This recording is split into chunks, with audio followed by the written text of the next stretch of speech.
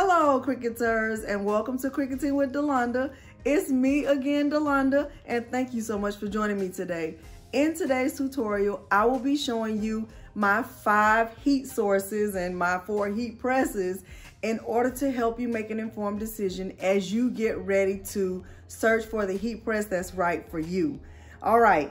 I will show you what my first design looks like. I'll show you how I got started with my heat presses and all of that. But before I do, I need you to do the 3 things. Hit the like, subscribe, and turn on the bell for notifications because I do upload new content every single week without fail. So without further ado, let's get started.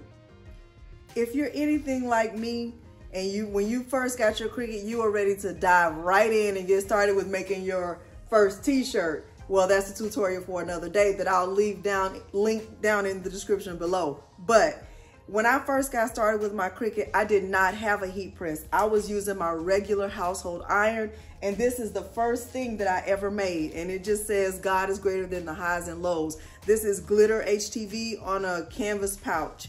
And as you can see, it's already peeling up, and that's not supposed to happen.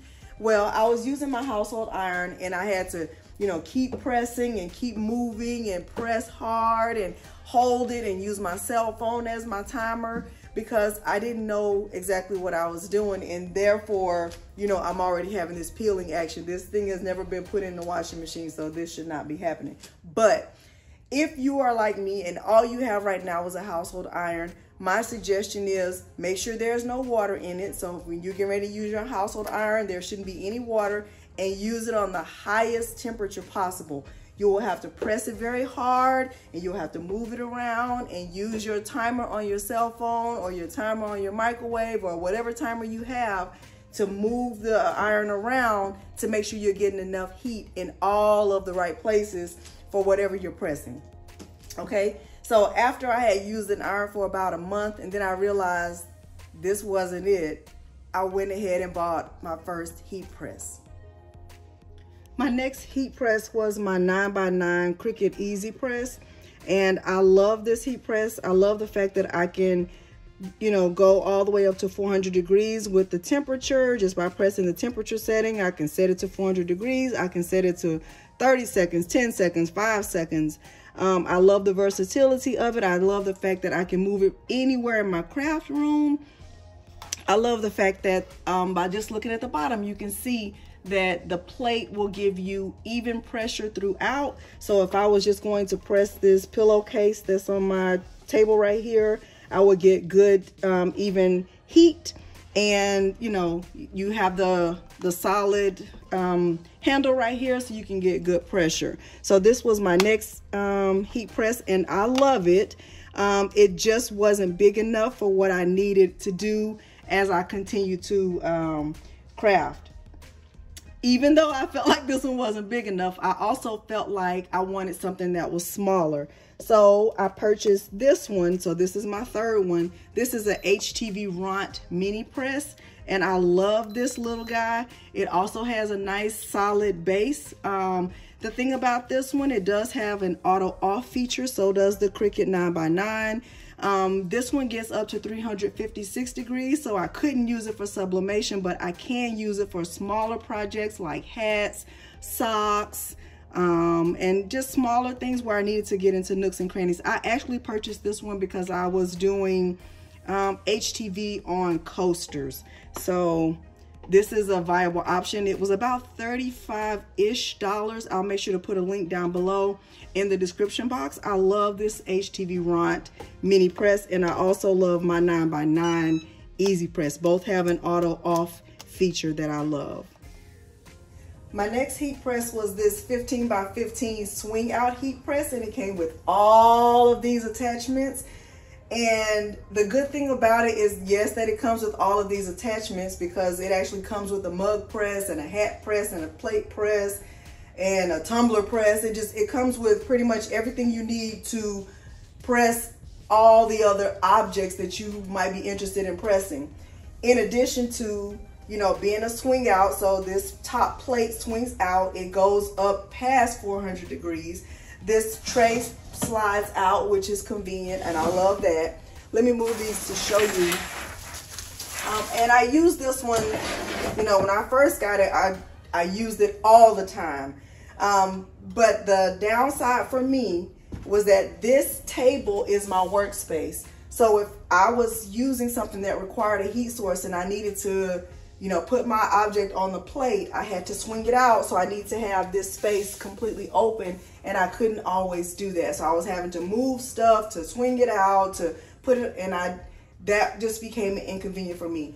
The good thing about this heat press is that it is 15 by 15, so it provides a nice size for whatever you're pressing.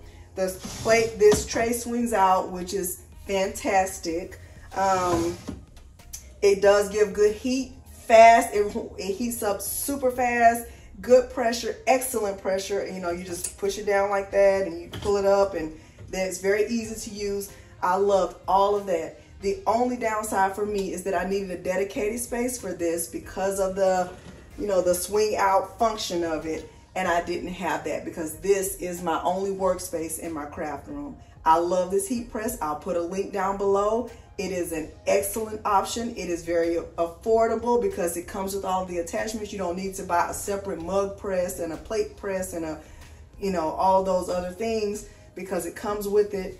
This one just didn't work for me anymore because I needed a dedicated space that I did not have.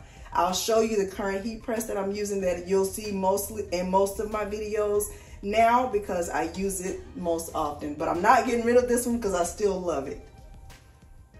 All right, so my last and final heat press that I have here in my house is the 15 by 15 clamshell heat press by StarCraft, or you can call it StarCraft 15 by 15 clamshell, whatever floats your boat. This is the heat press that I use most often. I love this heat press. This is, of course, is the heat plate. It is also the same size as the swing out heat press that I just showed you previously. I love this one because it also has an auto off feature. I can use this side of the table and this side as my workspace. I'm not worried about, you know, the heat being transferred over here. The only thing that's going to have any heat is what's on this plate, and I love that. I love the fact, so clamshell, you know, different from the swing out is that I just press it down and pull it back up.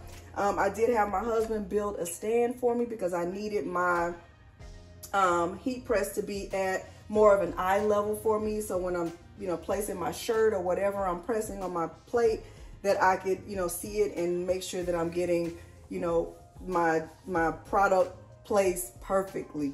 Try saying that fast 15 times. All right. So this is, you know, the one that I'm using right now. Like I said, I still love the swing out heat press. I just needed a clamshell because of space. So if you have a dedicated space for a swing out heat press, excellent option. If you are like me and you are limited on space, clamshell is the way to go. Pay attention when you're purchasing your heat press. Pay attention to the plate size, okay? Because you might find one that looks similar and it has a smaller plate, but pay attention to that. Pay attention to the dimensions of it, okay? And those are the things that and pay attention to whether or not it has an auto off timer. I don't think the swing out does, but that is also important because if you in case you forget to turn it off, you want to make sure it's going to turn off on its own. All right, so hopefully this was helpful for you, especially if you just purchased a Cricut and you're ready to get into making some shirts or, you know, whatever you want to put your heat transfer vinyl on. I hope this was helpful for you. If it has been, go ahead and do the 3 things. Hit the like, subscribe, and turn on the bell for notifications because I do upload new content every single week without fail. Thank you so much for joining me today, and thanks for watching. Bye.